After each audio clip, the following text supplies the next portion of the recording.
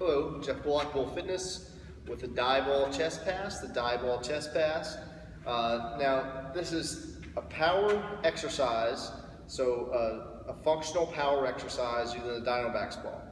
So it's just like any other chest press.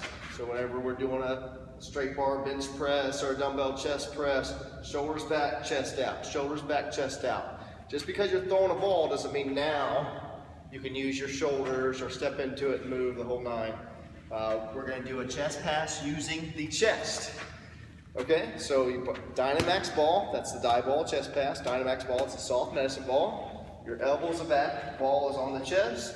Your feet are next to each other. Straight out chest pass hard, keeping those shoulders back. No one using the chest. So it's not like that. Shoulders back, chest out, throw using the chest. All right? Obviously, the first way to make it easier would be do a lighter ball, make it harder, do a heavier ball.